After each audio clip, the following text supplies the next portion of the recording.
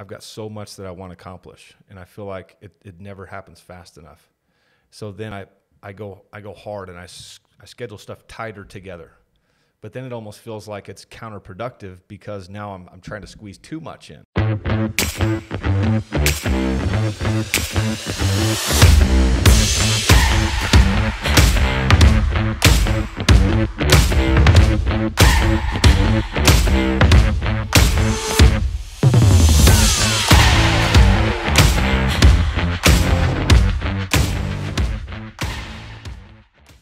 What's up, everybody? Welcome to Solid. I'm Jeff Fieldstad, and I'm here with my co-host, Brandon Neil, and we're excited. We're going to have a conversation today with a good friend of mine, Jefferson Rogers, who's the CEO of JKR Windows and built an incredible business over the last few years, right? Yes, sir. I'd like to think so. Yeah, awesome, man. Well, I'm proud of you, dude. I'm excited you're here. Thanks, brother. Appreciate you guys having me on. You bet, you bet. Well, we got a few things we want to talk about today. I think, first of all, let's let everybody get to know you a little bit. We've known each other since we were young kids. I think, 15 or younger, something like that, right? I think you were 13, I was 14. Yeah. You're a little bit older. You always be older. Just a tiny bit. That's funny. But so we've known each other since we were young, and then so how long ago did you start your company?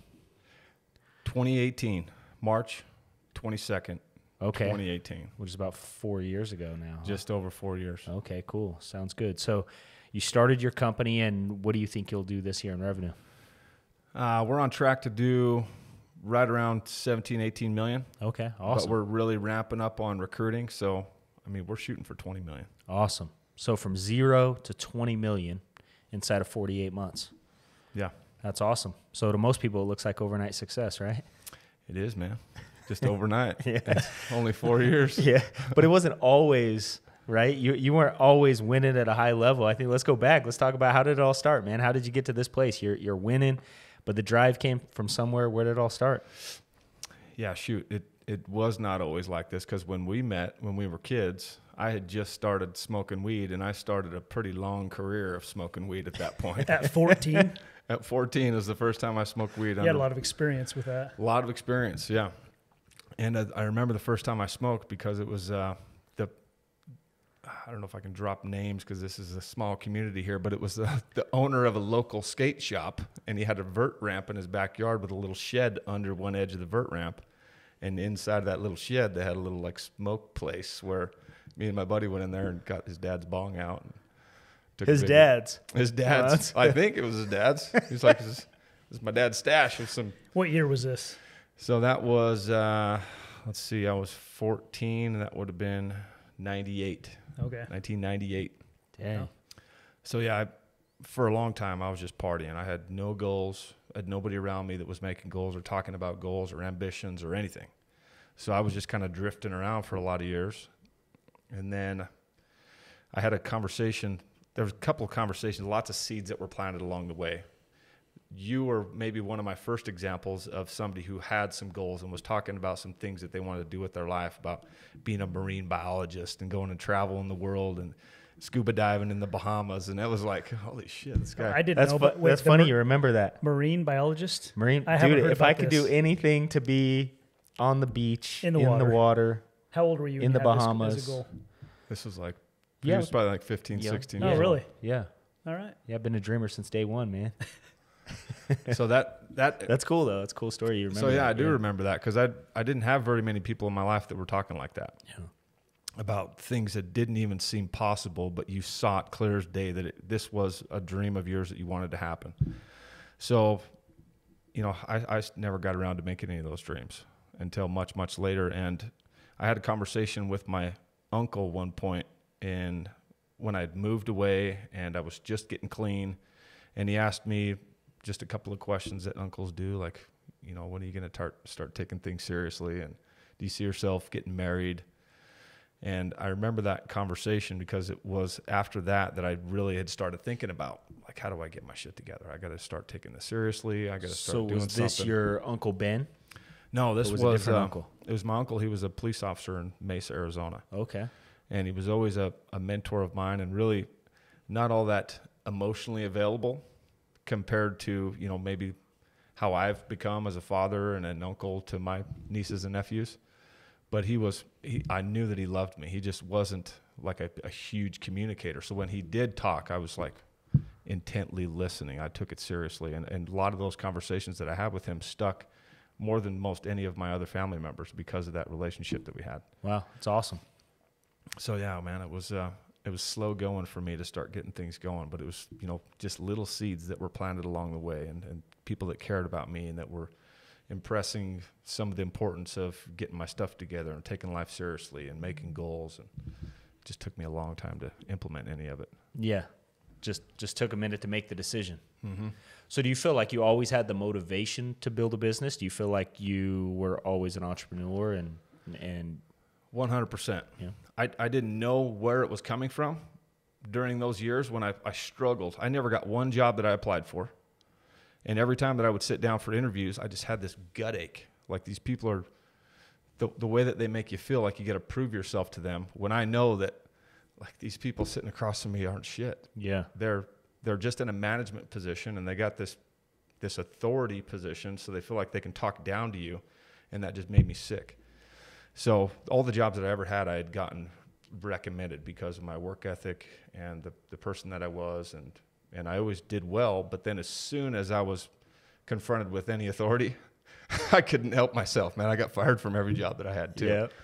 I think that might be a big key, because watching you today, I mean, I haven't known you as long as Jeff's known you, but I've known you for quite a while. And I think one of the strengths you have from looking from the outside is you don't see anybody as superior to you. You see yourself as an equal to them. Mm-hmm. And that's probably why it drove you so crazy, I would imagine, when when they were inferior, when they made you feel inferior. And I mean, it's not like I was lacking respect for people. If somebody earned my respect, I loved working for people like that.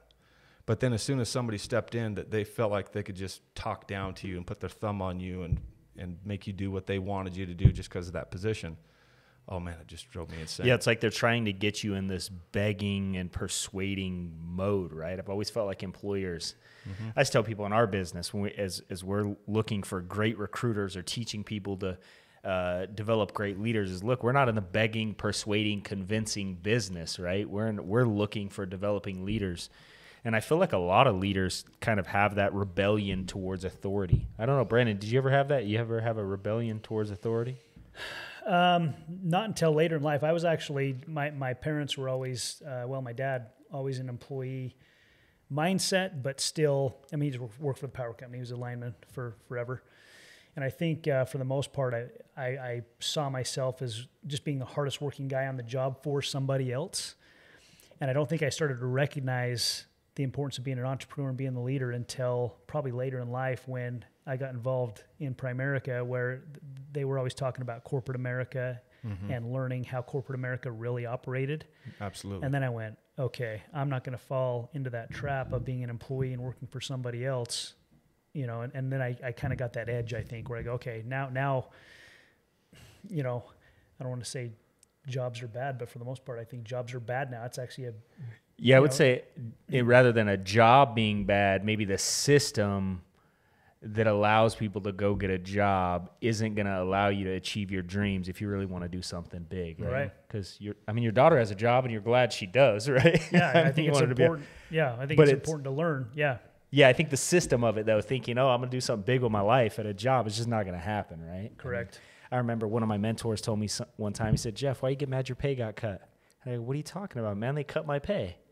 And he goes, well, what's a company supposed to do? And I'm like, well, make profits. He goes, so why do you get mad at a company for doing what they're supposed to do? Right. Mm-hmm. You're just in the wrong position. Right? Exactly. So yeah, that's the same type of realization that I'd come to. I'd always been a hard worker, and I'd learned attention to detail and quality from my dad, and growing up in construction, and measure twice, cut once, and make sure that you take your time, because I would get so ahead of myself. I would go do something fast and then have to redo it again. And my dad, learning those hard lessons from my dad, was really hard-nosed in the way that he taught and coached. And then later on, realizing that this is a pattern for me. It's like authority. I have a hard time with authority, especially authority that wants to treat you like shit. Yeah. And then Primerica was one of my first real exposures to that type of environment and the sales culture and personal development and talking about what that system is designed to do, and hearing, you know, some great people talk about it and just kind of change a perspective and a new awareness was like, yeah, I mean, I should be doing this myself. I'm always the hardest working guy. Why not do it for myself? Right. And it still took me a while to get there, but it was those little seeds that were planted along the way that kind of helped you get to the next level little by little. Yeah. Yeah. I mean, knowing you for so long, I feel like you've always kind of had that entrepreneurial kind of perspective, you know, not loving authority. I think most entrepreneurs don't want someone telling them what to do. You know, I think Brandon's unique because probably you're a little bit more logical than most people. You're very structured in your personality, right? Where I think Jefferson, you and I are more emotional about it and balls to the wall and just go for it, right? A little bit. Yeah. So you had these influences along the way, and if I'm right, I think that you're really struggling at life, and at some point in your life, you just said, you know what, enough's enough. I'm going to change this. I don't know how much of that you want to talk about or what, but what was it leading up to that point? And then maybe talk about the time you made a decision to say, you know what, I'm going to go change my life. Because the thing I really respect about you, dude, is you haven't just started a business and become successful, but you made a decision to become a great man, you know? And I think the world needs more of that today. Brandon and I have been talking about it a lot today, that so few people in America today have decided to become great men, which impacts society as a whole, right? Raising great men in the next generation. So I've watched you do that. So I think going back to that decision where you said, you know what, enough's enough. I'm going to go change my life. What was it that led up to that decision? And then kind of what were your feelings, your thoughts through that decision? And then why windows? How'd you end up doing that?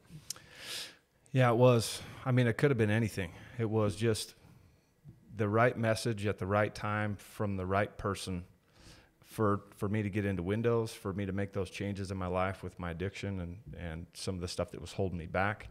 So I got involved in windows from a guy that I'd known from getting involved with Primerica. We said that, you know, someday we're going to go into business together. I don't know what it's going to be, but I've loved working with you, and we'll find something that we can do together one day.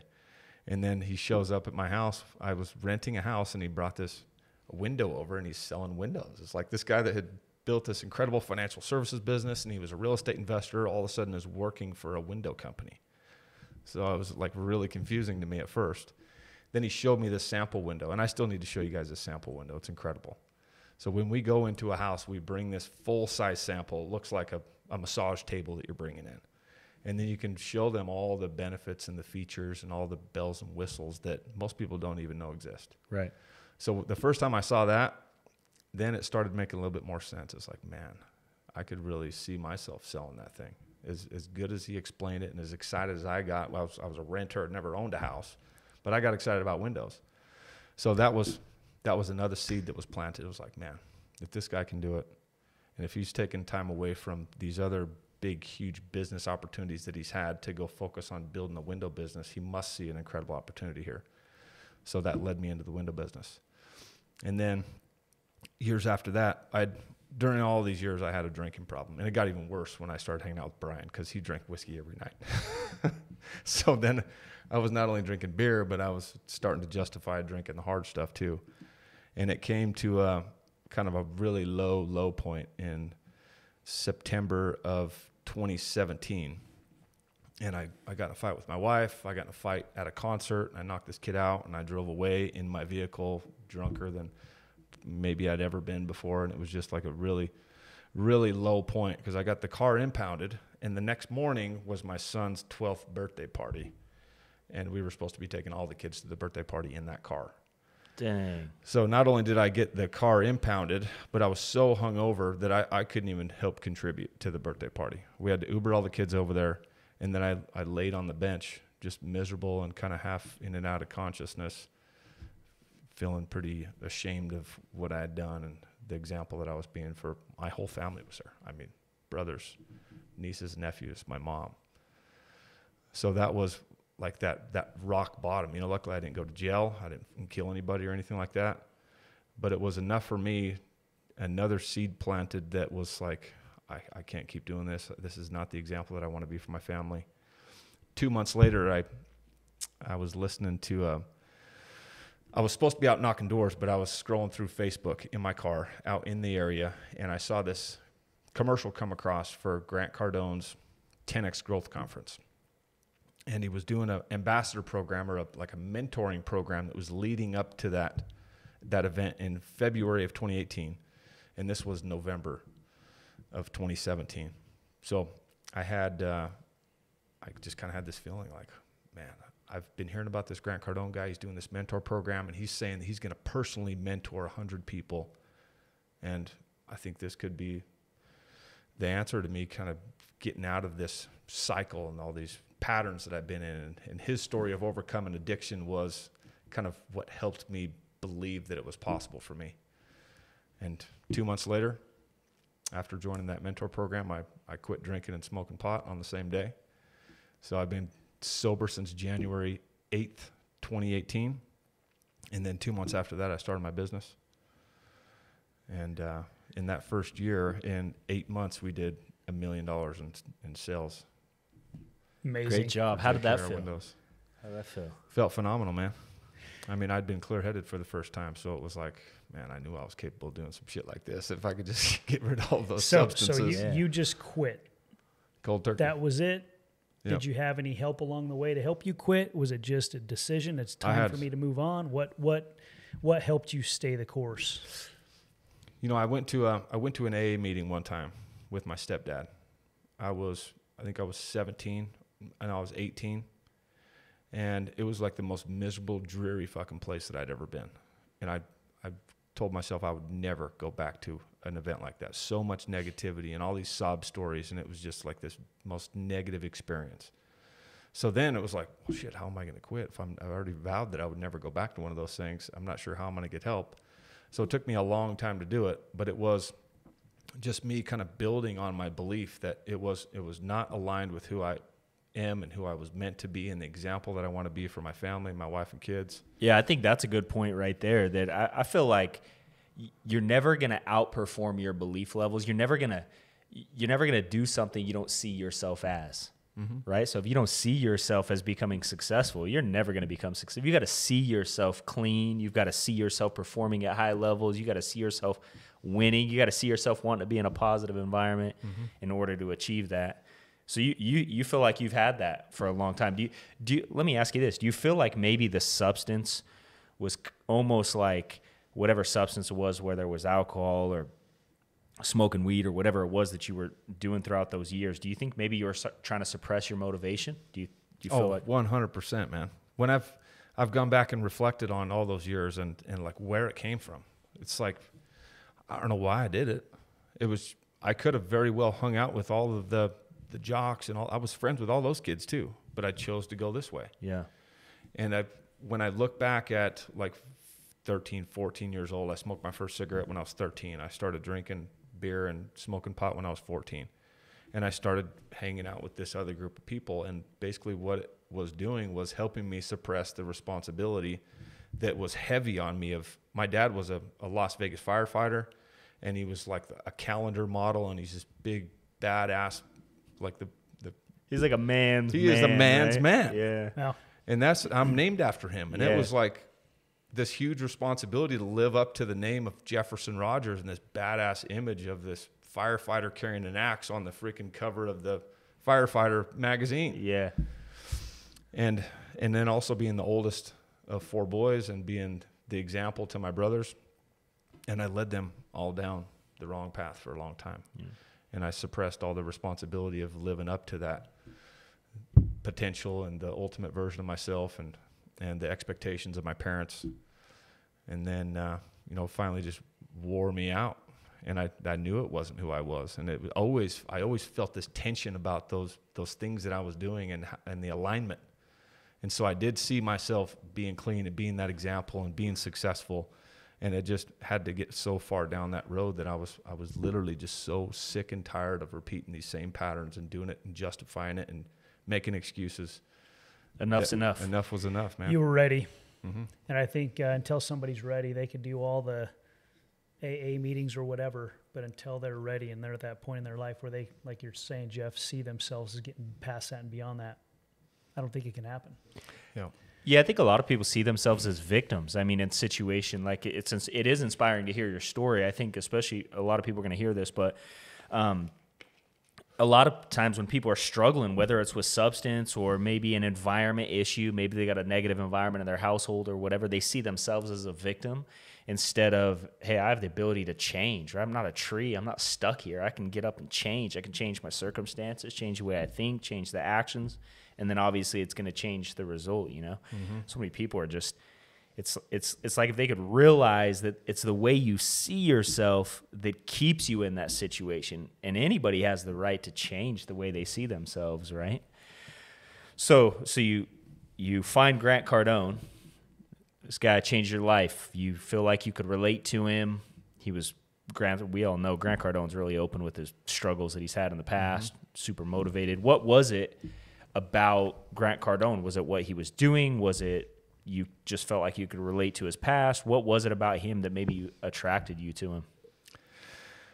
You know what? I think it's, Brandon mentioned it earlier. I've just got like this sense that people aren't better than me. They're just a little further down the path and they have more experience than me. So when I'm seeing Grant Cardone, the way that he talks and the way that he treats people, I mean, the guy is not anything that special. Right.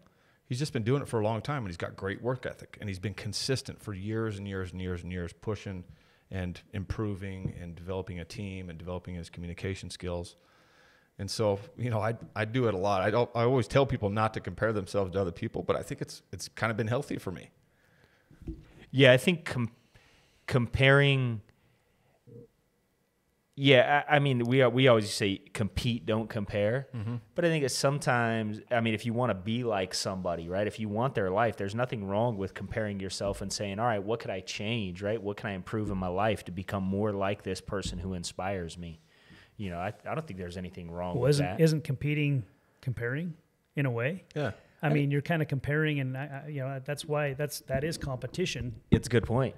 Yeah. And so I would always hear that, and I was confused. What do you mean, compete, don't compare? I mean, I get what they're saying, right? Yeah. Like you're saying, Grant Cardone's no better than anybody else, but he's further down the road. He's put more work ethic in. He's put more time in, and when that happens to any one of us, we're going to get similar results. Yeah, no doubt. It's not a talent thing. I mean, I'm definitely not the most talented guy, but I know how to focus and I know how to work hard.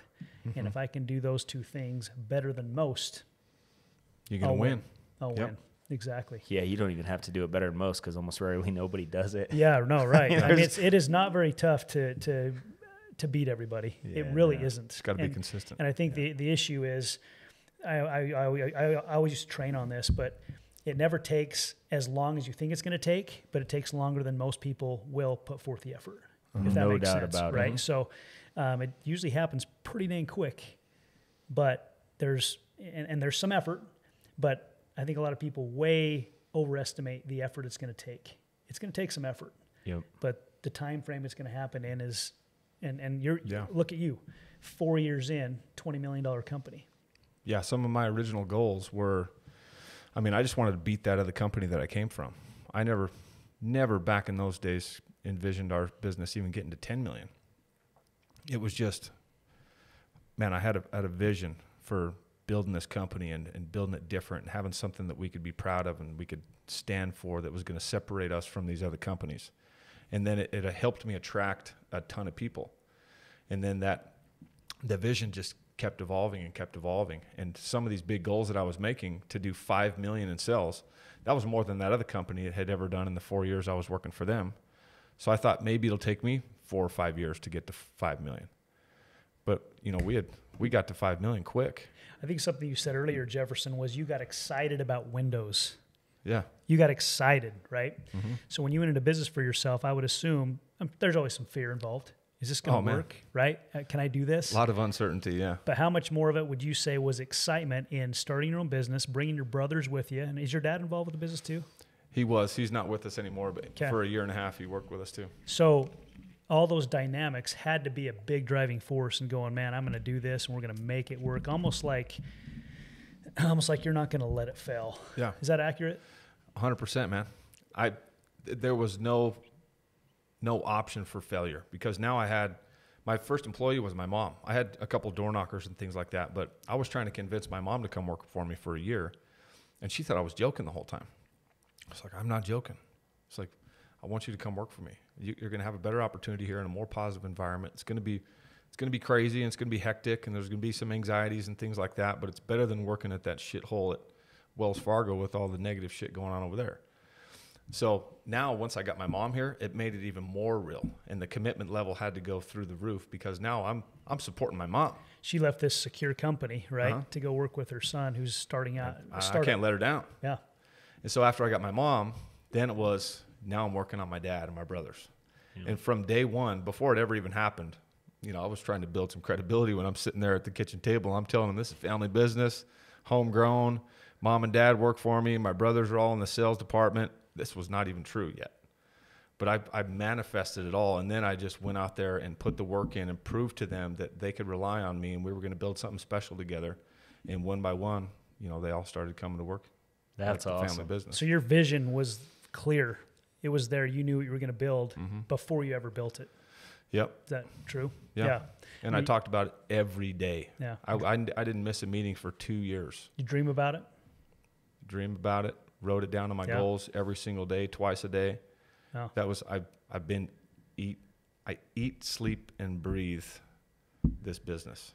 And that's that focus that we're talking about, that excitement. If you don't have the focus and excitement and eat, sleep, and breathe your business, you're not going to go very far. You got to be willing to outwork the next guy, right? Because someone's always looking to take your spot. I used to always ask the question, okay, you think you're focused? Yeah, I'm focused. You have any dreams about winning? No, you ain't focused. Yeah, no. I would dream about big events, filling up stadiums or filling up, meeting rooms with a bunch of people, big agency, being a regional vice president with a bunch of regional vice presidents in the room before it ever happened, right?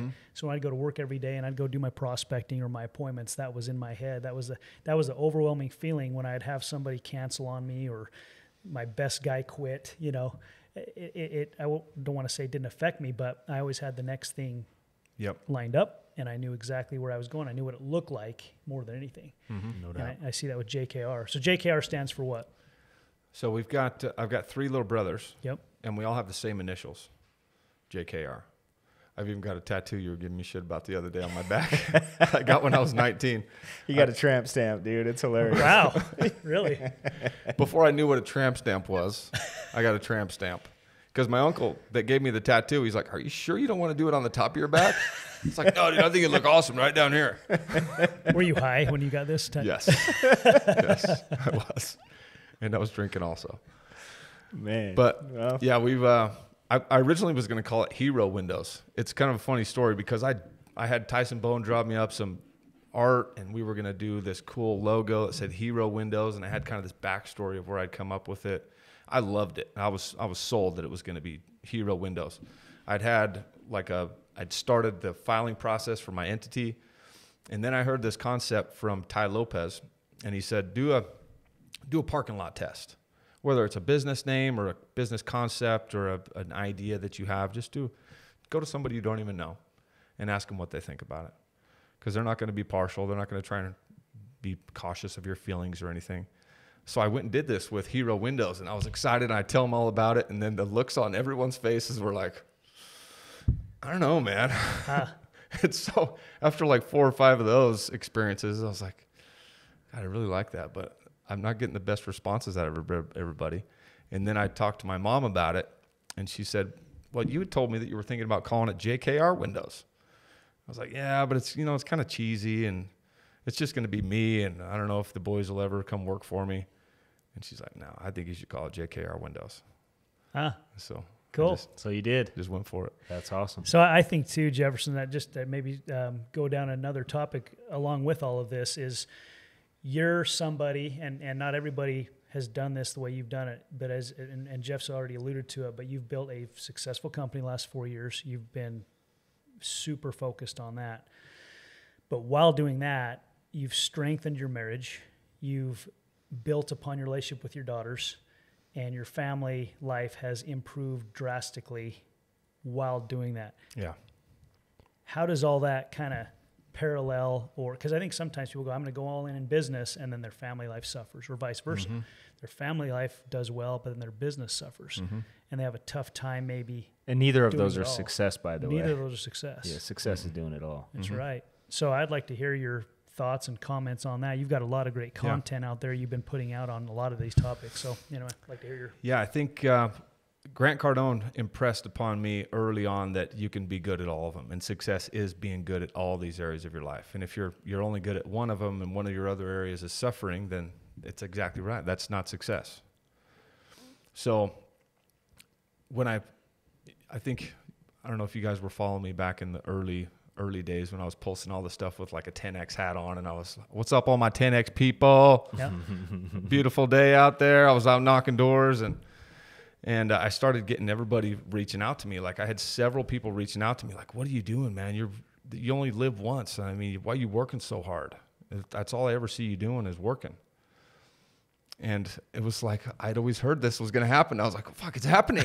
Yeah, by the way, if that doesn't happen, you're never going to win. If people outside aren't saying you're working too hard, you're not going to win. Yeah. Yeah, that's so a good sign. It had started happening, and they had all of those same justifications. All the things that were keeping them from winning were all of the fears and the doubts that they were trying to vomit on top of me. Yeah. And so that's when I started realizing that those things that I had learned from Grant Cardone about being good at all of these things were so important. Because I had talked to my wife early on, and I said, we're going to have to go through some stuff. I mean, I'm going to be focused. I'm like spending tons and tons of time, 18, 20-hour days on this business. I got to do it all right now. So I got to have your buy-in and your support if I'm going to be able to do this and do it at a high level. Because if I don't have your support here, I'm going to be distracted, and there's always going to be something hanging over my head. So we'd communicated that, and we were going through these seasons where I would go hard for like 2 weeks straight. I'd never see my kids, my wife, and she'd call me, and I'd get all irritated with her. I was like, God, I'm right in the middle of something. Every time you call me, I'm in the middle of something. And so, it wasn't always perfect, but I was, after feeling how I made her feel and then getting her response about like, God, I'm just trying to see how your day was going. I'm sorry. I mean, then it was like, man, I don't ever want to make her feel like that. And so then it was like this up and down and this balance and this trying to make everything harmonize together. And I wanted to be an incredible father and a husband, but I also was trying to build this incredible business. So the communication between the two of us and getting her buy-in, and like there was going to be a ton of commitment to the business, but then focusing that attention at home, shutting off my phone and taking time specifically focused on being present with my wife and my kids. It hasn't been easy, but. So are those some things you did? Like, I know a lot of times people, when they're building a business, they almost, look at those systems or situations with their family and almost prideful, like, oh, I'm working so hard, Yeah. Rather than the way you were thinking about how you're making your wife feel, right? So when you had those conversations early on, was she obviously I already know this, but she was all in on you building the business, right? Mm-hmm. How do you think it made her feel to watch you going for it? I mean, do you think that helped your guys' relationship, that for once in your life you were actually doing what you said you were going to do, that you were giving it your all and you were actually coming through on all the stuff you said? Yeah. Yeah, I think I was always good at making it seem like I was living up to my potential and talking a big game, and all those years while I was drinking and puffing my chest about being the biggest, baddest dude on the block and good father and husband. I was justifying all my behaviors back then.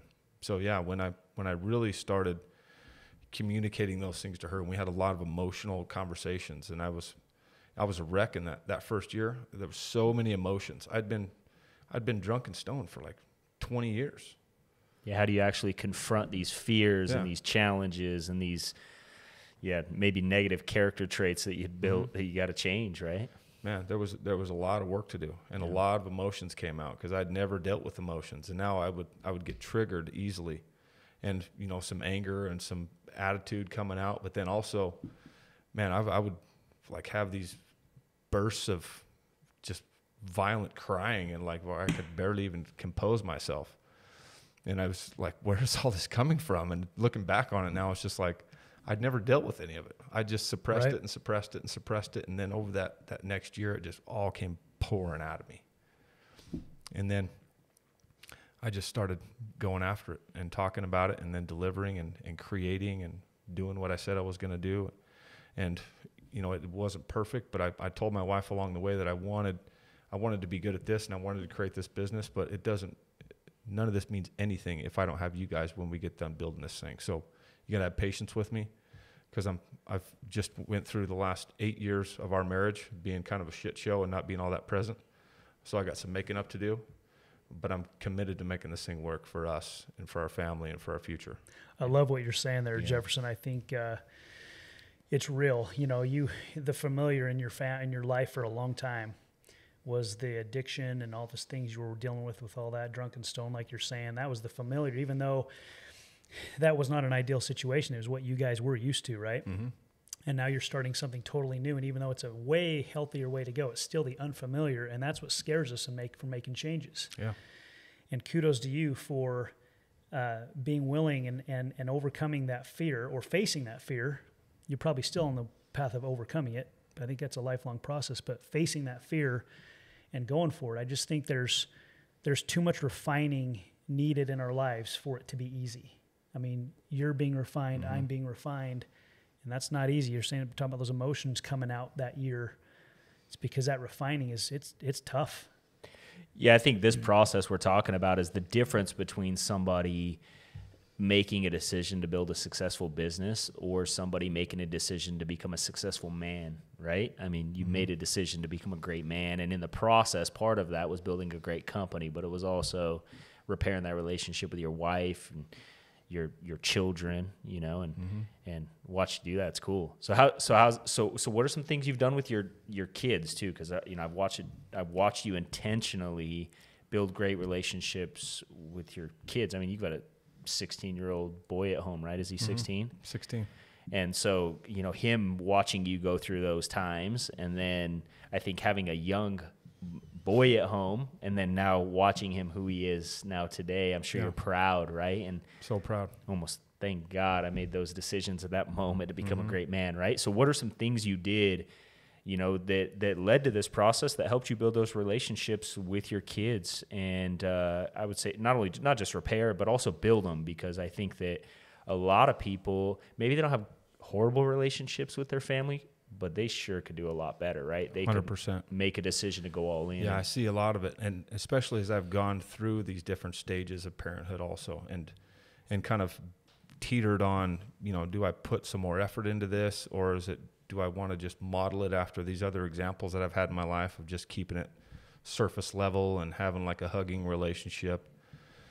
But, you know, I had a great relationship with my dad, but it was pretty surface level, and I'm a hugger and I'm a lover. And there's, you know, my daughter came in and snuggled me in bed the other night. And when I woke up in the morning, I was like having this dream of like really wanting that love and that snuggly time with my dad when I was a kid. And it was just like this weird, really innocent moment that I had, like a flashback to being a kid. And I just didn't have a lot of that.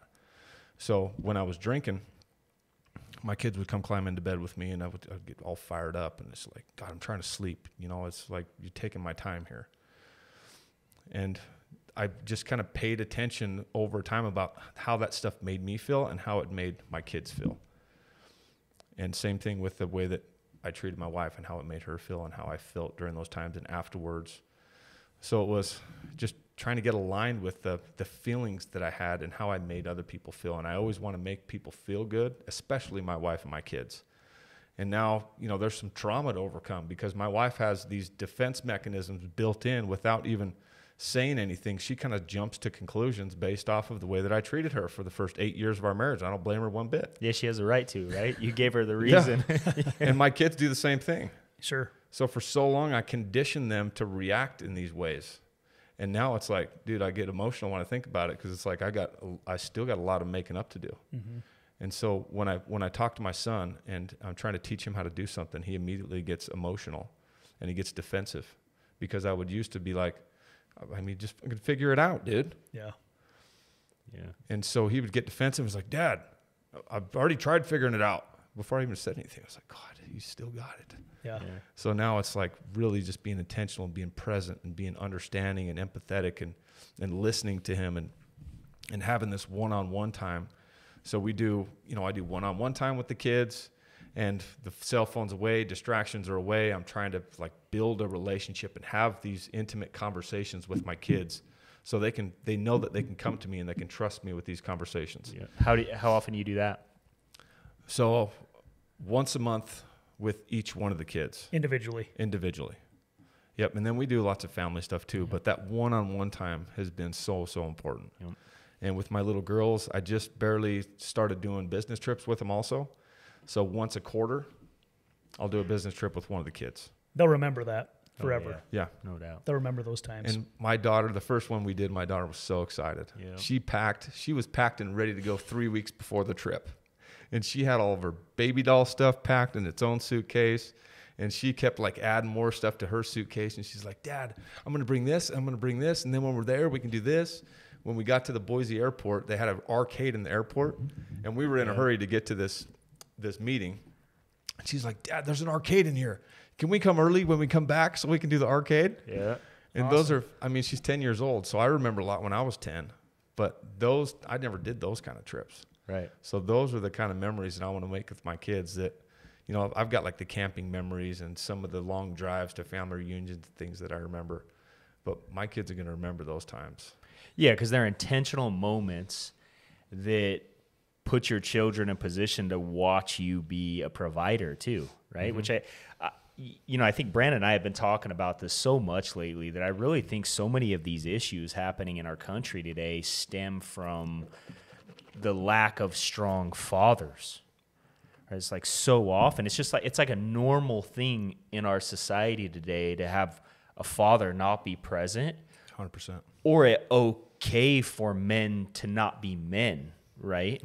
And it causes so many of these challenges. I as you're talking about your daughter and going on a trip, it just makes me think about what kind of expectations it sets for her when she starts looking for a husband, and how awesome is that's the expectation that you set up for your children. So as she grows up, you already know her expectations are high, right?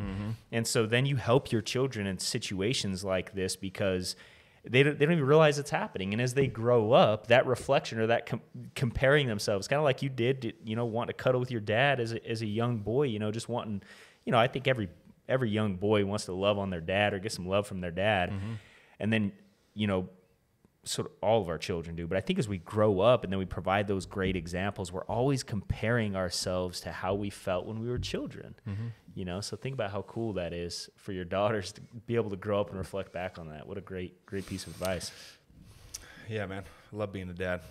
It's awesome. It's an incredible blessing. So cool. We get to improve and get better, right? If we've been living away, we shouldn't be living.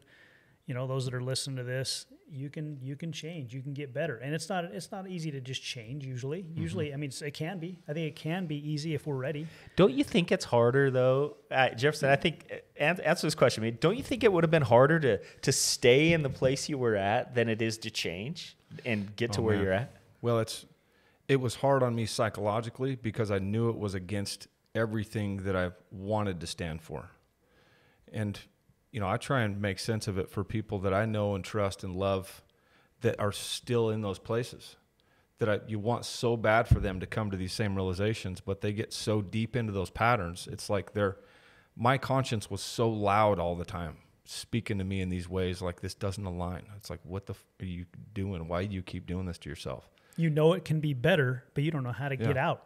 And some people just suppress it for so long that voice or that urge just gets quieter and quieter and quieter until it's non-existent. It's still there at some level, but they just keep suppressing it with food or with alcohol or with drugs or with any other type of addictions. Yeah, absolutely.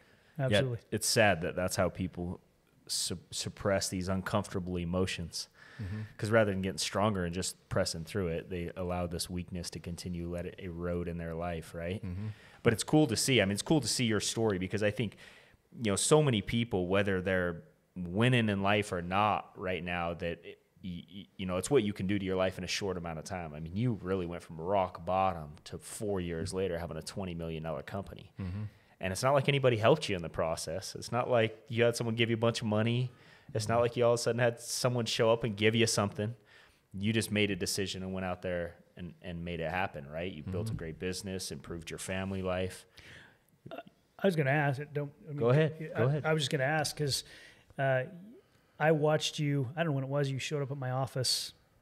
I don't know when that was. Is that 20? You were just getting started, I think. It was 2018. Yep. And I'm like, Jefferson. I hadn't seen you in years, right? I knew you from Primerica, kind of, but I didn't really know you. And you're like, hey, what's up, man? I'm here to check things out. I'm like, oh, cool. Maybe he's going to come be a recruit, right? And my base shop wasn't very big at the time, but you came. I think you came 2 or 3 weeks in a row and just sat in the back and took notes. So, I mean, how much time and money have you invested in yourself the last 4 years in becoming who you are today that's helped you? Well, I stopped counting because the number started getting really high up there. But that's how it started was, I wanted to get around successful men. And you were one of the only successful men that I knew of, and we didn't really have a relationship. But I can't remember how I got your number. Oh, I ran into Lexi at the gym. Okay. Yeah. And I hadn't seen Lexi in forever too. And so I was like, are you Lexi, Neil? You don't know me, but we met one time at this event at Lake Las Vegas, and she said, oh yeah, I think I remember you and your wife. Yeah. So she kind of remembered me. And I said, you know what? I've been thinking about getting a hold of Brandon. Can you give me his number? And then I was scared to death to call you, but I called and just said, hey man, I want to come over to the meeting and kind of see how things are going. And it was really just to start getting around a positive environment. I loved when I was part of Primerica, going to these events and being around all these successful people and the lingo and the success principles. And that was like that first taste outside of the stuff that I was doing with Grant Cardone that was more in person. And then I think in 2018 and 2019, I didn't spend a lot of money. I was just focused on building the business and using the tools that I had to just go hard. And I was working 18 to 20-hour days for 2 years straight. And then in 2020, I went to this event called Door to Door Con at the Salt Palace. And I was there by myself. And it was kind of a shitty feeling because I still wasn't all that experienced in like initiating a conversation and networking. So I was like way out of my element. I didn't talk to one person the whole first day. How'd you end up at this event? Someone just told you about it or what? So it was, they had been doing a bunch of Facebook marketing and it kept coming across as social an ad. Media. So I found it on social media. It was door to door. It was aligned. I'd never done anything besides the Grant Cardone mentor program. So I wanted to plug into this environment. And man, I didn't talk to anybody. I ran into Kel and Trevor. They're the owners of Easier Accounting. So I did talk to them, but I knew them. I didn't talk to anybody else. And then the second day, it was like, man, I came all the way out here. I'm trying to make some moves on my business. I got to at least talk to a couple of people.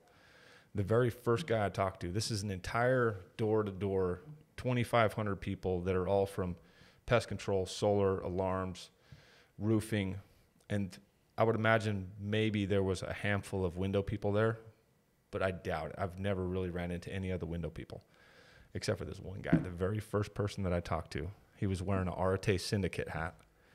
And I couldn't remember what the symbol was, but I just went and said, man, I recognize that symbol on your hat. Remind me what that is? That was like an exact word for word what I said.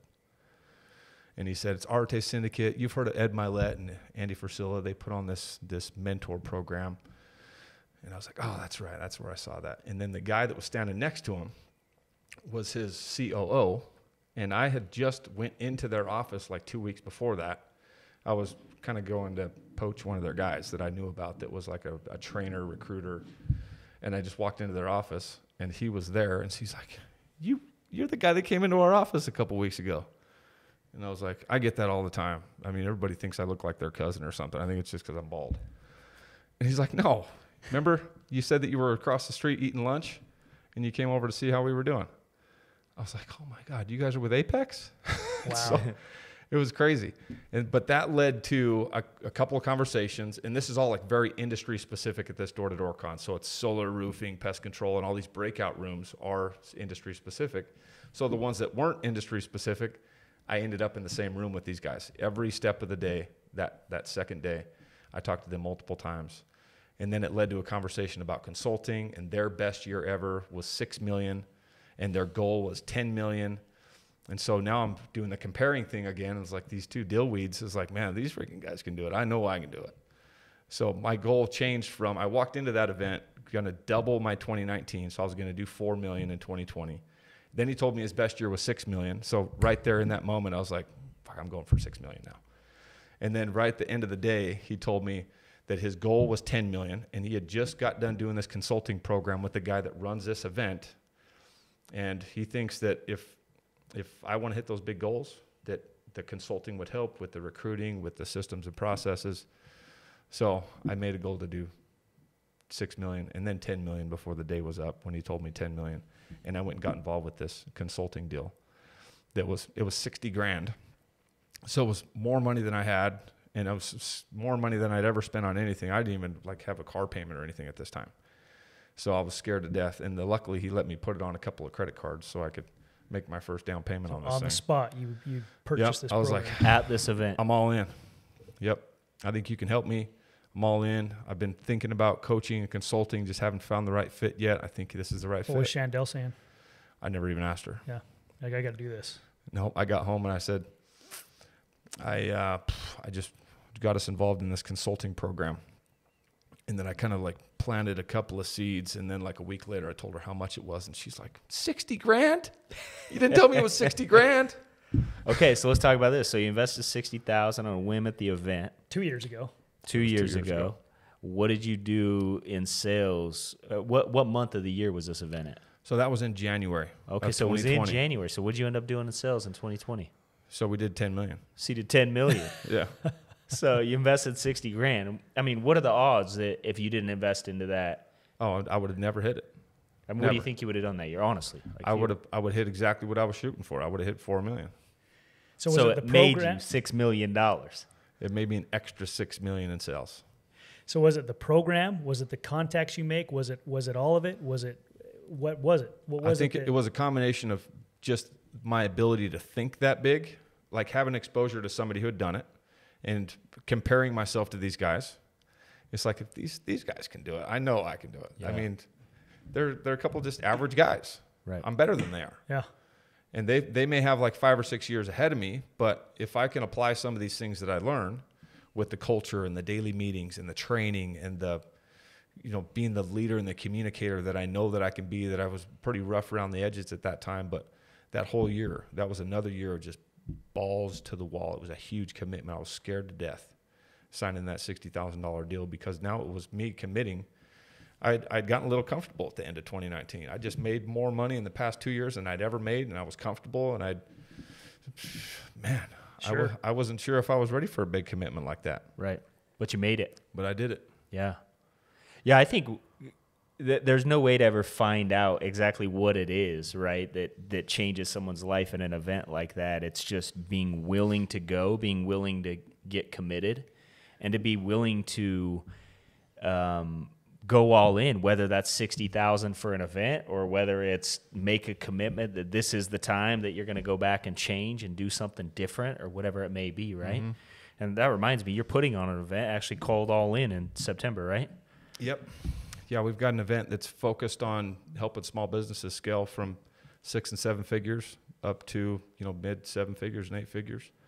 And it's based off a lot of the principles that have helped me scale my business from, we've now produced over $35 million in sales in the past 4 years. And all the companies that I've worked alongside and helped consult, they deal with all these same issues. And sometimes it's just the belief.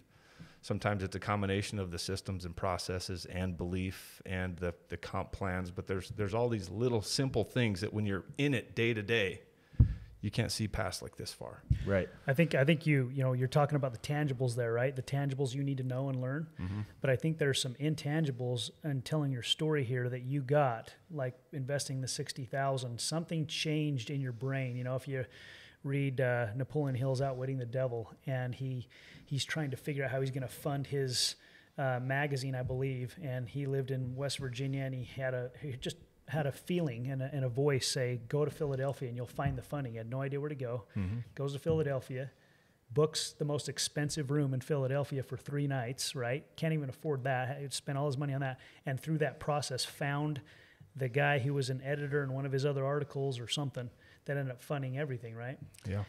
And I think, there's something that changes in your brain. Again, it's an intangible thing that you may get at an event or reading a book or, I mean, in your case, it was investing the money, and you were at the right event too. Mm-hmm. I mean, you were there. And same thing happened to me when I came to my first Primerica meeting and I saw a guy named Chris Howard making $1 million a year in income. And up to that point, I thought, man, if I could make 50, 60 grand a year, run my own schedule, I'd be happy. Incredible. And then I see that and I go, and then I had a trainer who gave me this set of audios that was Hector Lamarck, who was making $3 million a year. And I started listening to those audios, and it was the tangibles, right, of exactly what to say, what to do, how to do it. Mm-hmm. And it's the combination between seeing Chris Howard's income and his income, being in the environment, and those audios that are tangibles, something changed in my brain. And I called my mom on a Saturday morning training, like 2 or 3 months in the business, said, Mom, I want to make $1 million a year of this thing. And it was like that clear. Just like flipped a switch of belief. Yeah. That it was possible for you. That clear. Yep. And I see that same thing happening with you 2 years ago. Mm-hmm. And now you're going to do what? What'd you say, 20 million plus we'll this year? Close to 20 million in sales this year. That's awesome. What a great story. All while building a great family and then staying in great shape too. Oh, fitness. So I think a lot of people, I mean, this is what's cool. I'm trying to flex here while I'm on this camera so I can look as big as Jefferson. It's easy to beat you. You're going to have to flex harder, bro. By the way, Jeff, I just have Kirtland water, and that wasn't good enough, so we had to go get this well water. This is better for you. Yeah. In case anybody wants to know. We got a whole explanation of why well water, too. That's right. Since we're getting into fitness right now. If you're going to drink water is good for you. Every time I think I'm doing a good job, Jeff comes in and starts telling me something that is better, and then I go, that makes a lot of sense, Jeff. At first I go, he's full of it, and then he starts explaining it, right, Jefferson? Yeah. It's like, that makes total sense. It's like, I thought just drinking water was fine. Yeah. I drink water out of the tap all the time. Yeah. Fluoride and chlorine and glyphosates, all kind of stuff, man. We're chewing gum before the podcast here, and Jeff goes, chewing gum messes up your makes you constipated. Makes you constipated. Chewing gum. Yeah. And then you explain why, and I go, it makes a lot of sense. Yeah. I go, what if I have bad breath? He goes, you wouldn't have bad breath if you didn't have gut issues, right? It's true. Isn't it? Right? It's true. No, but so I think this is gold. Serious, I guess, if that's what you want to call it. But no, Jefferson, I'm proud of you, man, because I've watched you and from afar, watch you build a business, build this great family, and then also you've stayed in great shape, and then you've stayed mega disciplined on all of those things, right? So, a lot of times people will start building a business and they'll go, oh, well, I'm not in good shape because I'm building a company, or I'm not making a lot of money because my relationships with my family are really good. And so they start justifying and making excuses why they're underperforming in other areas of their life. And you haven't done that. You made a decision to perform at a high level. I want to be good at all of them, man. So how do you do that? What separates you from most people? I mean, what is it that you see that, causes most people maybe to make those excuses, and what you've done differently that allows you to win in all of them? I think it's kind of a combination of my schedule and just not settling for less. Like I have expectations of myself now, and I know what's possible for me. So for one, I get up, 2 or 3 hours before most people get up. So when you tally that up over a year and 2 years and 3 years, and been doing this for 4 years now, I've got like extra months of extra time each year that I have above and beyond everybody else that doesn't get up as early and work as long as I do. Right. And I'm not going to do that forever, and maybe it's not healthy, but as long as I can sustain it and I am healthy and feed myself and giving myself the fuel and doing all the things that I feel are necessary to keep going at that pace, man, I can accomplish a lot more than most people just by getting up a couple extra hours early. I heard you say something on your social media a few days ago. I don't know if you remember, talking about sleep, and some nights you might get like 3 hours of sleep. What's your attitude? I'm only getting 3 hours of sleep tonight. What's your attitude towards that? So I read this book last year, and it's called The Miracle Morning by Hal Elrod. And it's an incredible book. And there's one of the parts stuck out the most, there's always like one or two parts of a book that really stick out whenever I read a book, and that's all I need is just that one nugget. And for this book, it was your mornings you can compare to either you're dreading it or you can compare it to like a Christmas morning. So every night when I go to bed, when I check my alarm, it tells me exactly how long until my alarm goes off. And it's, last night it said like 5 hours and 56 minutes. I was celebrating my anniversary with my wife, so I got a little extra sleep last night. But for the most part, whenever I'm going to sleep, it barely ever says more than an hour other than 3 or 4. You're not supposed to get more sleep when you celebrate your anniversary. just an anniversary tip. I don't know. Just off subject. Go ahead. Yes. Well, we got plenty of activities in. But sleep for me is important because I want to have energy. Yeah. But then also I spent years and years and years dreading getting less than 8 hours of sleep. And every night I would go to bed and I knew that I was going to get less than 8 hours. I'm like, oh God, I got to wake up in 8 hours. And so every morning I'd wake up, didn't matter how much sleep I got, I'd be exhausted and I'd have a terrible attitude and I'd be dragging ass. And if my wife woke me up 5 minutes before my alarm, I'd lose my mind. But now it's like, I go to bed and I was setting my alarm. It's like, man, I got 3 hours and 47 minutes till I got to wake up. Tomorrow's going to be a fantastic sleep an extra 3 day. hours. Yep. That's Yes, good. That's good great sleep attitude. tonight. Yes, perspective, right? Yeah. What is the first thought when you wake up? So I mean, It's really good. I'm the type I need my sleep, right? Like I feel like I need 7. You're probably going, you're crazy, but I feel like I need that. So I guess I don't know what I'm asking here. I feel like this. I feel like you should design your life the way you know you're going to thrive. Not, some people say, oh, I need 8. But it's not, you don't need 8. You're just lazy, right? Some people I think genuinely need 8. Can you adjust your body to only need 5 hours of sleep? No, I think at a certain point in your life, I mean, the lack of sleep, your body is going to give somewhere, right, with the lack of sleep. You just heard Jefferson say, I'm not going to do that forever, unless he can, which we all know how sleep works, right? But I also think your perspective has a lot to do with it, and more importantly, where you invest your energy. I feel like, and maybe Jefferson, I'm wrong, please give me some input, but I feel like most people invest so much energy in stuff that doesn't improve their life, and that's why they need so much rest rather than investing things that give them more energy, right? Do I invest my time, my family? I mean, I'm fired up when I spend more time with my family. I'm pumped, right? Mm-hmm. When I spend time with friends who I'm motivated to be around and they inspire me, I'm pumped. I don't want to go to sleep after those situations. I'm awake. So I think a lot of it has to do with those choices more than anything. And then another thing I see is diet, right? Like, what do people eat? You watch people, they're drinking soda and, they go to Starbucks and get these sugary coffee drinks and they're eating junk all day and then they wonder why they're tired. So I think when it comes to sleep, most people are never to a place where that couple of hours even get them to a place where they can compete with someone like Jefferson, because they haven't done all the stuff up to that point to go, I think if I had a couple of extra hours, imagine what I could do today. Mm-hmm. Would you agree with that? 100%. Yeah. Most people don't have the discipline to use the extra hours, where every single hour of my day is scheduled out and it's intentional. And my calendar 2 years ago didn't have anything on it. But slowly I've just implemented more discipline and more structure in my life to where if I'm going to get up that early, I know exactly what I'm doing. I've got, from the time I get up until I'm walking through the gym door, it's 46 minutes. And then I'm fasting until 12 or 1 o'clock. And in between that time, I'm spending a little bit of time with my kids and getting them ready for school. And we're doing breakfast and we're talking about dreams and, the fun stuff that you talk about with little kids.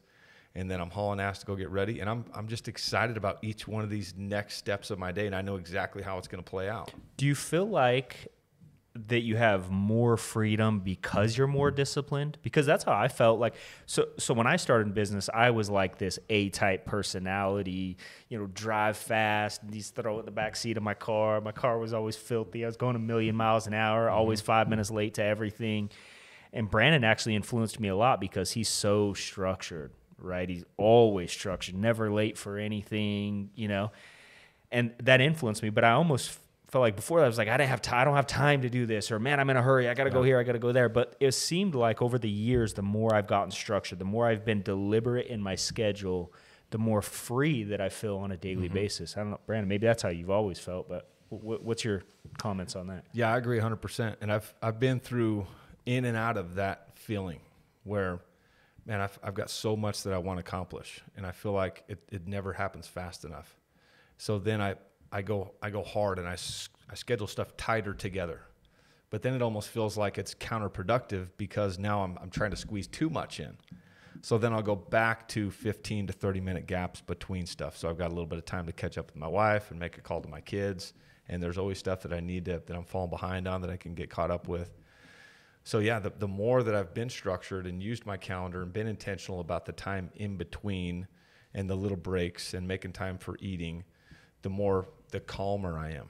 And then the more present and the more aware that I am of the situations, and you can just operate at a higher level when you don't have that anxiety that's always kind of teasing you about what's next and am I going to be late and is there enough time to get this done and all that. Right. You're creating your life. You're not reacting to life. Right. Right. And I think that's a big key. And talking about just having the energy to move forward. When we have goals that excite us, and then we have a plan, which you have every single day, and you follow that plan, and you know you're getting closer to your goals. Those goals drive you, right?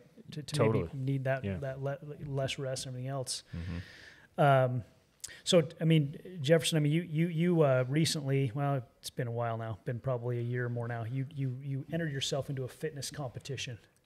Yeah, it's almost been in 10 days. It'll have been a year since I competed in that competition. How'd you do in that competition? I won. You won it, and it's your first one you've ever done. You just decided, I'm going to go do this. And did when you started it, did you go, I'm going to win this? Or did you go, I'm going to do this to just do the best I can do? What was your attitude?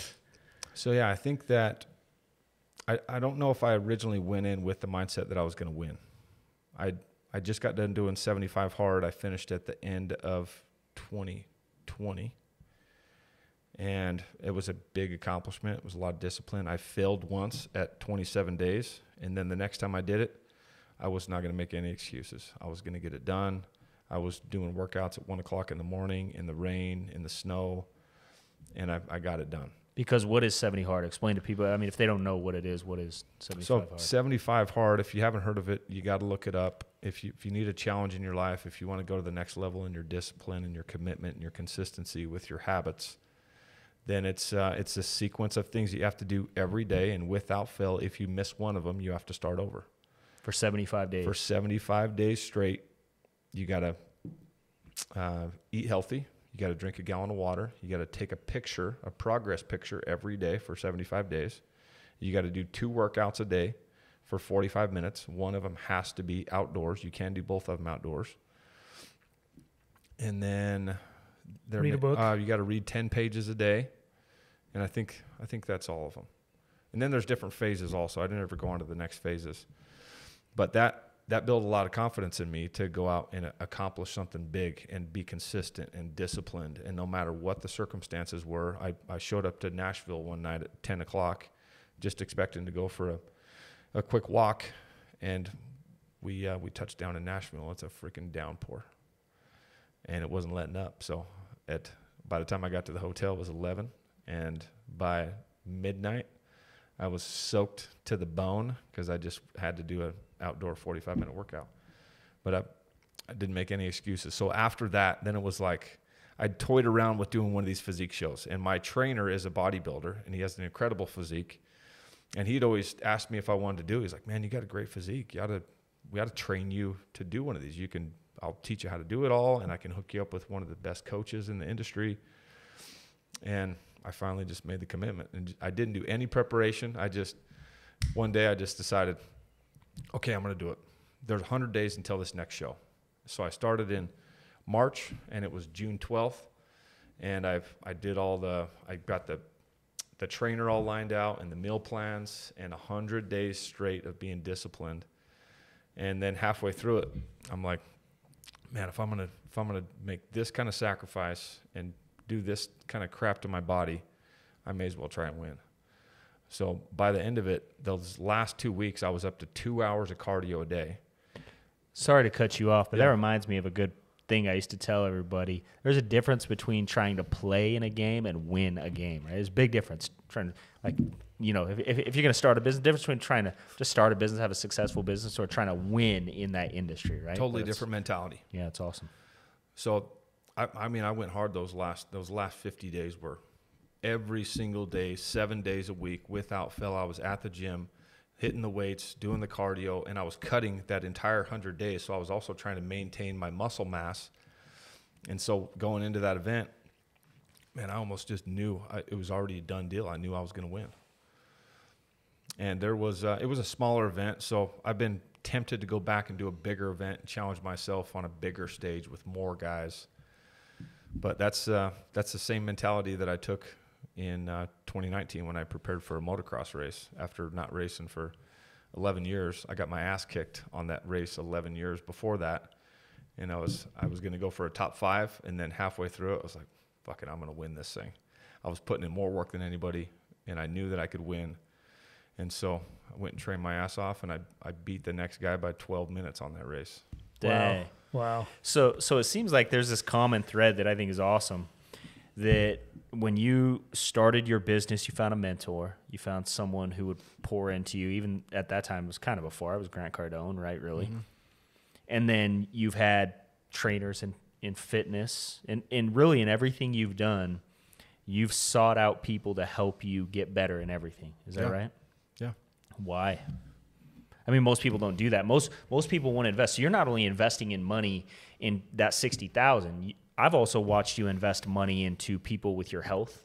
I've watched you invest money into growing your mindset. I've watched you invest money into things that are going to help you become a better father. Hunting, yeah, all these things. Getting better. I've watched you invest money into things you want to get better at. Yeah. What's your mindset behind that? Because we know that most people don't. I right? know. You're getting ready to put on an event. At the end of the event, there's going to be all these people, and 5 or 10% of those people at that event are going to say, you know what, I'm going to take my life to the next level. I'm going to invest in myself to go get better. It's a small percentage. It is a small percentage. but just so people know, you also have a coach to help you put on the best event. Yep. Yeah. I mean, I want to accelerate things, and I feel like I'm pretty smart and I'm naturally talented at a lot of things, but there's just some things that I'm inexperienced at, and I don't have the time or the experience for events or for fitness or for my diet or for personal development in some of these big areas that I want to accelerate the process. So what better way to accelerate the process than to get in front of somebody that's already done it, that's experienced these things, that's made all the mistakes that I would inevitably make myself if I tried to go do it myself, but I can skip past some of those things. It's still important you learn a lot of the shit along the way to help you grow, but there's a lot of the things that are unnecessary for you to learn if you can bypass those by getting in front of somebody who's already learned those things the hard way. Right. It's like most people aren't willing to invest the money into coaches and mentors and people, but they don't realize what it's costing them not to. Yeah. Right. How much further ahead you get by investing a little bit of money and bypassing all of these bumps in the road, or maybe just taking a smoother path. And listen, all of the investments that I've made have not been good investments. Sometimes I feel like I'm making a good decision, and I've got to commit to this relationship and my accountability and whatever it's going to take to get my value out of that. Sometimes the person that I invested in for that is not delivering on their side, or I was lacking in some of the areas too, and I just wasn't able to get the value out of it. But that's one of the challenges, is that I get people all the time. They see me a part of these mentor groups and the coaching and consulting and going to events. And I have several people ask me at each one of these events, like, how do you calculate your ROI? It's like, I don't. I just know that I'm here for a reason to get something out of this, and it's my responsibility to get the value. I'm not worried about calculating ROI. My ROI is in my track record. I went from being the freaking guy on the couch and being a freaking wreck and almost throwing my marriage away and going to jail to owning a $20 million business. We've produced over $35 million in revenue. Yeah. All while having a successful family and staying in great shape. So there's your ROI right there. Big, well, dude. I think that's huge. I think you're an action-driven guy, and I think so many people are trying to overthink or overanalyze before they go. And like, hey, what's my ROI before I commit to this event? Mm-hmm. I don't think you were thinking that when you. What's your invested that $60 ROI grand. on zero investment? Right. Yeah. Like, Right. What's your ROI on zero? Anything It's times nothing. 0 is 0. Yeah. It's like, what are you trying to get out of no Yeah. investment? No, I think in I don't want to say in every case, but in a lot of cases, you got to pull the trigger and take the shot. Mm-hmm. And I've probably taken shots I shouldn't have. I have taken shots I shouldn't have taken that haven't worked out well. But it's because I'm an action-driven guy, and I know if I don't take action, nothing's going to happen. Exactly. So not everything's been perfect for you either. You're saying you've had some that just haven't worked out, but you made an educated decision based on your experience, and you make the best decision you can on that. But you got to go. Not everything's going to be perfectly in place. You almost wonder, I mean, it's never going to work out perfect. That's what experience is. It's like you almost question somebody who claims that everything has worked out perfectly, for sure. right? It's like, come on, man. If you haven't made any mistakes, I question, when is that mistake coming, right? Mm-hmm. When have you made some decisions that you look back on and go like, dang, man, I should have made a different decision? Aren't those the kind of people we really want to learn from? The ones that say, hey, I made this decision one time and here's what happened. I promise if I would have done this, it would have yielded a different result. And that was the result I desired. If you've never failed, why do I want to listen to you? I mean, what's going to happen when you do fail? Exactly. I need to know. It's the whole Ronda Rousey go? thing, right? Right. I'll never forget. My wife bought Ronda Rousey's book the same day she fought. That chick got kicked in the face and never came back. And I told my wife, don't read that book. Yeah. There's no reason to read this book because she's in a combat sport. The one time she gets knocked out, we never hear from her again. It's like, I think that it's a good thing. I think, you see that in sports. You watch people get knocked out in boxing, they come back stronger, and you go, those are the people that you respect and you admire. The stories like Rocky, where he gets knocked down over and over and then just keeps coming back, or the stories like Rudy, right? Mm-hmm. These are the stories that we just love because they are the epitome of success. However, I do think most people desire it to be this like straight, comfortable path to success. Like, oh yeah, I just found a mentor. And I think we all think we want that, but deep down we know that we're not going to become anything great with that, right? We all want it to be easy, but at the same time, I mean, life's not fulfilling if we don't have the challenges and overcome those challenges and have the failures that we learn from and get better from. Yeah, we get stronger because we do hard shit. Right. Whether that's all in there is to business or fitness or marriage or being a parent, right? I always tell her, being a parent, like I feel like God called me to be a father, but it's also the hardest thing I've ever done, right? But it's the thing that's the most rewarding, but it's also most rewarding because it's the most challenging, But it's only the most challenging because I feel like I put a tremendous amount of effort into that same thing, right? Sure. And I feel like anybody that puts a tremendous amount of effort into anything is going to have struggles and challenges, and then how they respond to those struggles and challenges is going to determine their reward and who they become through that process, regardless of what that process is. How about this, though? So as you were talking about that, I think there's a special ability by entrepreneurs to kind of block out all that negative shit. To forget about it. Right? Yeah. My wife's got to always remind me, don't you remember when that happened? I'm like, now that you bring it up, I remember, but yeah. Because I've had a ton of wins, but all of the hard times and all the challenges and all the anxiety and the uncertainty and the most difficult times I've gone through with my business, they still all happened. I just don't think about those. You know why?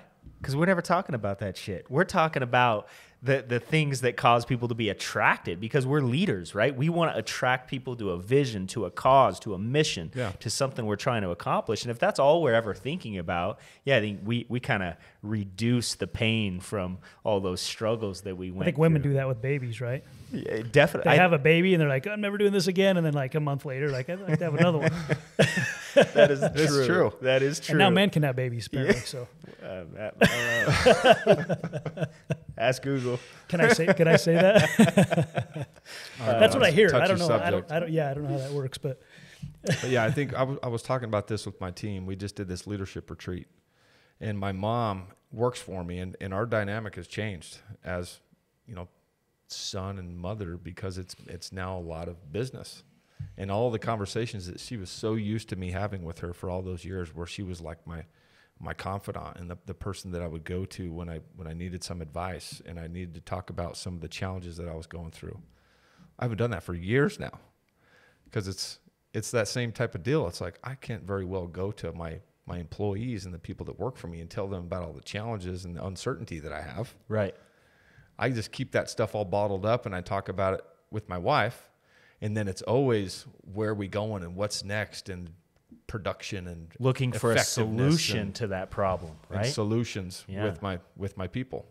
But it's, with my mom, it's caused this tension now because she gets emotional about it. She wants to be my mom. She's your mom, yeah. And it's, I'm trying to explain to her in this tactful way as possible. It's like, Yeah, it doesn't work that way I to worry about the problems, right? Yeah. And it doesn't work that way. You got to solutions driven. It's Yeah. so natural for us to look at a problem and go, oh my gosh, and worry about that problem. And guess what happens? The problem grows. yeah. Yeah. I mean, I think it's, I don't know. I haven't been there. I haven't seen the perspective, but it's probably she just wants to know she's still got your heart. Yeah. There's probably so much mind and emotion and, planning and all that kind of stuff. She's just, man, I still got my baby boy's heart, So I'm Yep. sure. So yeah, that's it takes some extra work, and that's why a lot of family businesses don't work out, man. It's you're mixing things that people aren't used to mixing, and it takes some versatility and it takes some commitment. I also think it's that part of it is because I had the privilege of working with my mother-in-law and a lot of my family for a lot of years. And I actually think it goes back to a lot how you treat people, right? And I've watched you do an incredible job of this, just treating everybody no matter where we go. It doesn't matter if it's a server at a restaurant, doesn't matter if it's a valet guy, doesn't matter who it is, right? That you're treating them well. And I think a lot of times when people are in business with their family, they think that it's almost like they have this past to treat their family different, And if people can get, if those of you that are working together with your family, if you can treat your family like they're the most important people in the world to you and not thinking, well, you have to be here regardless, rather than I'm so glad you're here and I'm going to treat you like it. I think that helps that relationship dynamic a lot more. I really believe that people have most of the family struggles inside of a business because they think they have the right to treat them however. Mm-hmm. Yeah, I agree. It's a tough thing. It is. I remember the first month I hired my mom, I was trying to figure out how to write her an email. And so I wrote Tina one time and spelled her first name. I said, Tina. And then I asked her something. And then the very next email, she said, don't ever call me Tina again. Good for her. Yeah. So yeah, dude, it takes some time to get used to it and to understand what the dynamic can still be, and that those are still the most important relationships in your life. Your family never goes away. Right. We'll have friends and acquaintances that kind of come and go, but our family is always going to be the closest. So whether you're in business or not, those are the most cherished relationships in your life and worth the effort to make sure that they stay healthy. Absolutely. Which takes effort and focus and deliberate attention. Right. But let's if we really put that kind of deliberate attention into our people too, that we're trying to lead and help go to the next level in their lives, we're going to get a far better turnout as well. Right.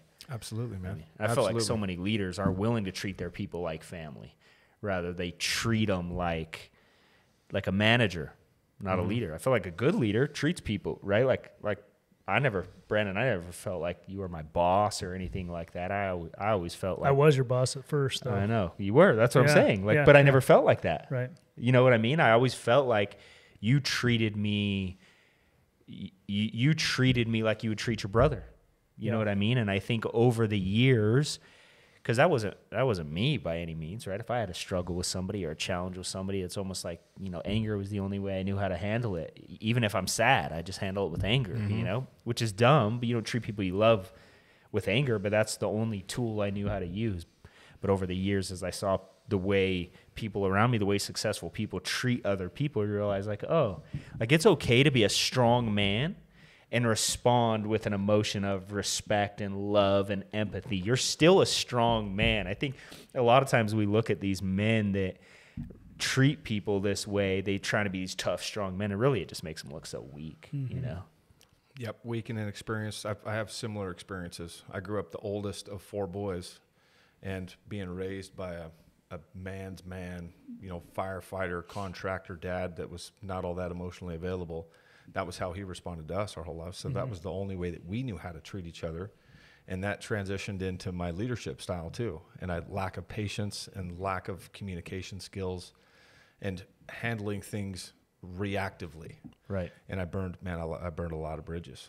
And that was kind of along the way that my brothers felt when I treated them like that, and initially getting started as a leader and how I knew that I was making people feel led me down this path. And I'm sure you guys have similar experiences where you don't want to ever make somebody feel like that again. How did you become aware of that? Because you obviously weren't aware what you were doing early on. You were just reacting based on your programming. What changed for you to where you became aware of, hey, I don't like to be treated this way. Why would I be treating other people this way? What changed? I think that in one way or another, I was aware. I just didn't have the tools or the intentionality to change anything about it early on. I built a house with my brother back in like 2005, and we just did it, just me and him. And it was this huge house. It was for Uncle Ben, and it was an incredibly designed. He's an architect, so he built this incredible design for his house, and we had to do all these intricate cuts and 2-story and special kind of soffit and fascia, and it was intense. And I knew how to do it all, but Justin, my little brother, wasn't all that experienced, and I had so little patience with him. And I treated him like shit. And I was aware the whole time, but I just didn't know how to do it differently. And then I would get done, and I'd be like, man, I did it again. I don't even know how to do it different. How do I change this? How do I change this? Yeah. So what did you do to change it? So then it was just, first it was like the awareness. Like, I want to change this. I don't want to ever make somebody feel like that again. So then each time after I would have a conversation with somebody, it was kind of doing a little reflection, and sometimes I would justify it, and sometimes I would be like, man, how can I do that different next time? And it goes all the way back to like when I was a little kid. I would react, and one brother would get in a fight with another brother, and then I'd have to clean it up, and I'd kick both their asses, and then I'd end up crying and picking them up off the ground and feeling sorry about it. And I didn't want to do that, but I just reacted, and I was emotional, and I carried that throughout like most of my 20s, even with my wife and my kids. But it just took me a long time. And thank goodness my family loved me and put up with my ass long enough for me to make some changes, because I treated people pretty poorly. And it was just being intentional about it and being aware and just slowly doing little things to help get better every time. Very Awesome. good. Man, this has been awesome today. I just think... I hope those that are watching this can see this table, and we've had some success in our lives. I would say we've been blessed with success, not 100%. Just in business, family. We're super blessed, and I hope people watching this would go, okay, these guys have done something, not necessarily because they're the most talented or the most good looking, with the exception of me, of course, but because they showed up every day with a positive attitude. I was joking about that, Jeff. We already knew that was a joke. I mean, that's all. That was obvious. That's why we didn't even laugh, dude. Right, yeah. It was like crickets, and that was getting a little bit awkward in here. But I hope people can see that, we just show up every day, try to get better, have a positive attitude, work. We try to be smart with our decisions, right? And there's so many people out there that I think are struggling. Am I good enough? Can I do this? Can I be a good father? Can I be a good business leader? Can, whatever. And if you'll show up with the right attitude every single day and not stop, you can get better, right? And I think the world out there, it's going to continue to get tougher out there for those who don't do that, who don't show up with a positive attitude. It's always tougher for people that are weak, man. Yeah. Mm-hmm. Life is hard if you're weak. Right. So if you make a decision to, okay, maybe you go, man, I feel weak right now. Well, what are you doing to get stronger in all these areas we're talking about? Mm-hmm. And be careful as you wish for strength, because then you got to do some hard shit, because that's what makes you strong. You're going to be refined, man. Yep. You're going to make those Comes first up to steps. a level of commitment. Yep. Sometimes it's hard to commit at that level. Yeah. But it's just doing the little things consistently. The success principles are not that sophisticated. They're just simple things repeated on a daily basis for a long enough period of time for you to see some success. I just fully believe as soon as somebody who's going to go do something special makes that decision, the devil's going to fight like crazy at first to try to get you to stop. He's going to throw stuff in your way. Yep. Things are going to come up, and you just got to recognize it for what it is. And this is all part of the process, and learn to enjoy it. Make friends with discomfort because you'll never be lonely, right? Exactly. Yeah, it's like that quote. I don't know who said it originally. If you're going through hell, don't stop. Keep going, right? Move, right? Get out of there. Don't stop and sit in it and wallow. And I think so many people in our world today are complaining about it being hard. And we live in the easiest, like we live in the United States of America. I mean, really our life, I don't care. Even if you're broke in America, you got a cush life. Right? I mean, the fact is the majority of our country have food to eat. They've got shelter. They got somewhere to sleep. They've got clean water to drink. And for the most part, basic necessities are met for most people. And I think, unfortunately, because life is so easy for most people, they've become soft, right? And that is really, if people can learn to just embrace the suck, right? Embrace times that hurt or struggle and learn to change your perspective about it and go, man, whatever I'm doing right now, it's hard, it's uncomfortable. This is when I'm getting better. This is when I'm growing. This is when I'm getting stronger. I always try to do that, whether it's like lifting weights or whatever it may be, or if I'm running, I always just try to change my perspective, man. This right now, this hurt is the growth. I've done everything up to the point to hurt. Everything before that was worthless, right? The only benefit, the only gain I'm going to get is what I do after it hurts. And so many people are just avoiding just getting to the hurt, right? Yep. So Jefferson, let me ask you this. I mean, as we wrap up, what are some things you'd like to get across? I mean, what's on your heart? What's on your chest? I mean, when it comes to success right now, if you were talking to your son and you know, he's become a man, he just got married, he's getting ready to go out and do life on his own, what are a few things you would really want him to leave with that you think that, hey, if I give him just, you know, maybe these 2 or 3 things, if my son just left with these 3 things, I think he could take life and kick its ass and you know, look back on it and go, man, I'm glad I did it. Man, I think one of the big things is intentionally do hard things. So we were just talking about it, but most people do anything possible to avoid the uncomfortable and the unknown and the hard in life. But you're right, man. That's where all the growth, that's where the biggest changes of trajectory in your life are going to happen, is when you come into hard times. So that's been something that I've been chasing, is those biggest movements and the biggest changes of trajectory for me were always in the hardest times. And now it's hard to duplicate and get that kind of progress the further down the road that you get. So early on, you got to be intentional about it, and you got to have patience. I didn't have patience early on, and I was always frustrated because it wasn't happening fast enough. But if you're consistent and you're doing hard things, it will happen. And it may not seem like a whole lot's happening right now in this moment, but after you look back over a period of time, I mean, 4 years goes by just like that, quick. And I went from, you know, being in a really bad place to a lot has happened. But in each moment, like right now, it still feels like it's not happening fast enough. There's so much that I know that I still need to do, and I still want to do, and I still need to become. And it just doesn't ever seem like it's happening fast enough. But I know it's happening because every single day I'm more disciplined and more consistent with these behaviors and the habits than I've ever been before. Right. So your daily habits. Pay attention to your daily habits. Audit your time. Cut out all the negativity and just focus on doing whatever is the most productive thing at every given moment of your day. And you got to enjoy it. Right now I'm trying to enjoy working my ass off. Right. Because this is the season for me while I have a ton of momentum and I still got this hunger to just keep pushing. And I'm trying to enjoy the process while I'm still this hungry. I can tell you are enjoying it, actually. I can just tell. I can feel it. I mean, you're enjoying it. I love it, man. There's always crap you got to do you don't want to do. But, you know, you have a good attitude about it. You go, this is part of the deal. Most people aren't willing to do this. I signed up for this. Yeah. I signed up for it, so I got to deal with it. Yeah, you get to. And, like, look at the result of it, right? Look at what's happened to your life, right? And these little struggles or challenges that we put up. I mean, I think that's another reason we forget them, because in proportion to the amount of how great our life is compared to how small these struggles become when we look back on them, right? We go, wow, I don't need to remember that. Right? This is so good. I'll do it 100 times over, right?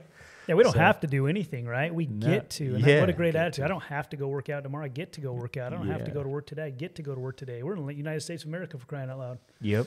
You know, let's go let it rip. Yep, exactly. I'm with you. Yeah.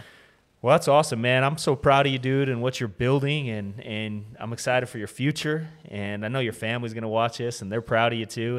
And it's awesome to see, dude. Thank you so much for Appreciate you guys. coming on here Thank today. you. I know you're going to Yes, impact a thank lot you. of people, man.